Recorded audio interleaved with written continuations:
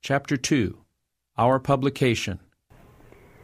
Some things of grave importance have not been receiving due attention at our offices of publication. Men in responsible positions should have worked up plans whereby our books should be circulated and not lie on the shelves, falling dead from the press. Our people are behind the times and are not following the opening providence of God. Many of our publications have been thrown into the market at so low a figure that the profits are not sufficient to sustain the office and keep good a fund for continual use. And those of our people who have no special burden of the various branches of the work at Battle Creek and Oakland do not become informed in regard to the wants of the cause and the capital required to keep the business moving. They do not understand the liability to losses and the expense every day occurring to such institutions. They seem to think that everything moves off without much care or outlay of means, and therefore they will urge the necessity of the lowest figures on our publications, thus leaving scarcely any margin. And after the prices have been reduced to almost ruinous figures, they manifest but a feeble interest in increasing the sales of the very books on which they have asked such low prices. The object gained, their burden ceases, when they ought to have an earnest interest and a real care to press the sale of the publications, thereby sowing the seeds of truth and bringing means into the offices to invest in other publications. There has been a very great neglect of duty on the part of ministers in not interesting the churches in the localities where they labor in regard to this matter. When once the prices of books are reduced, it is a very difficult matter to get them again upon a paying basis, as men of narrow minds will cry, speculation, not discerning that no one man is benefited, and that God's instrumentalities must not be crippled for want of capital. Books that ought to be widely circulated are lying useless in our offices of publication because there is not interest enough manifested to get them circulated. The press is a power, but if its products fall dead for want of men who will execute plans to widely circulate them, its power is lost. While there has been a quick foresight to discern the necessity of laying out means and facilities to multiply books and tracts, plans to bring back the means invested so as to produce other publications have been neglected.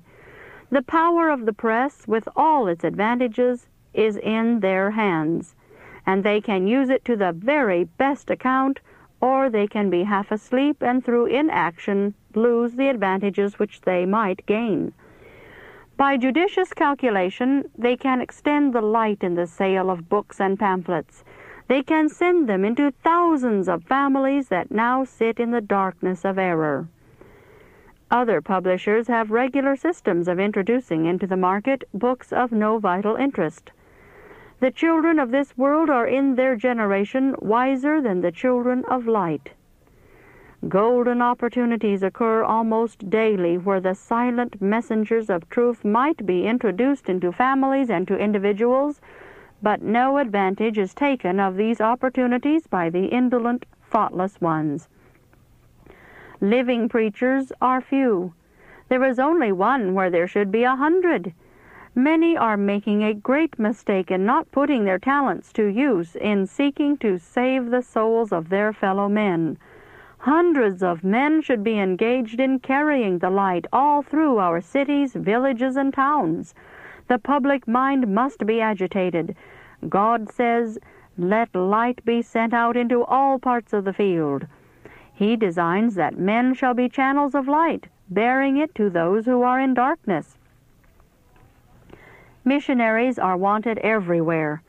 In all parts of the field, canvassers should be selected not from the floating element in society, not from among men and women who are good for nothing else and have made a success of nothing, but from among those who have good address, tact, keen foresight, and ability.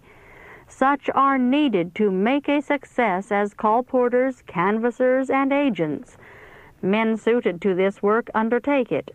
But some injudicious minister will flatter them that their gift should be employed in the desk instead of simply in the work of the colporteur. Thus, this work is belittled. They are influenced to get a license to preach, and the very ones who might have been trained to make good missionaries to visit families at their homes and talk and pray with them are caught up to make poor ministers. And the field where so much labor is needed and where so much good might be accomplished for the cause is neglected. The efficient colporteur as well as the minister should have a sufficient remuneration for his services if his work is faithfully done. If there is one work more important than another, it is that of getting our publications before the public, thus leading them to search the Scriptures. Missionary work, introducing our publications into families, conversing and praying with and for them, is a good work, and one which will educate men and women to do pastoral labor. Everyone is not fitted for this work. Those of the best talent and ability who will take hold of the work understandingly and systematically and carry it forward with persevering energy are the ones who should be selected. There should be a most thoroughly organized plan, and this should be faithfully carried out. Churches in every place should feel the deepest interest in the tract and missionary work. The volumes of Spirit of Prophecy and also the Testimonies should be introduced into every Sabbath-keeping family, and the brethren should know their value and be urged to read them. It was not the wisest plan to place these books at a low figure and have only one set in a church.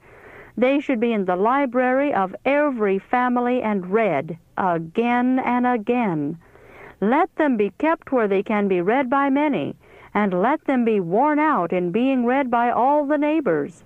There should be evening readings in which one should read aloud to those assembled at the winter fireside.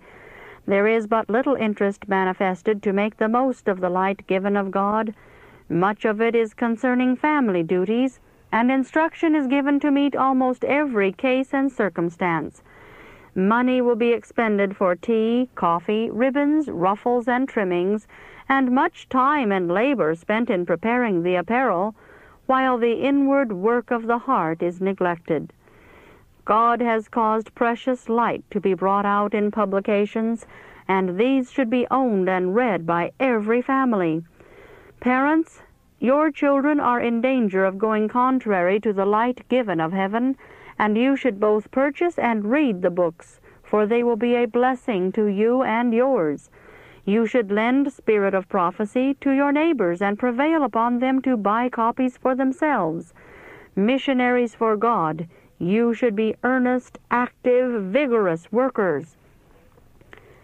Many are going directly contrary to the light which God has given to His people, because they do not read the books which contain the light and knowledge in cautions, reproofs, and warnings. The cares of the world, the love of fashion, and the lack of religion have turned the attention from the light God has so graciously given, while books and periodicals containing error are traveling all over the country. Skepticism and infidelity are increasing everywhere.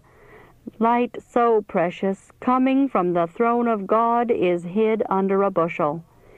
God will make His people responsible for this neglect. An account must be rendered to Him for every ray of light He has let shine upon our pathway, whether it has been improved to our advancement in divine things or rejected because it was more agreeable to follow inclination. We now have great facilities for spreading the truth, but our people are not coming up to the privileges given them. They do not in every church see and feel the necessity of using their abilities in saving souls. They do not realize their duty to obtain subscribers for our periodicals, including our health journal, and to introduce our books and pamphlets.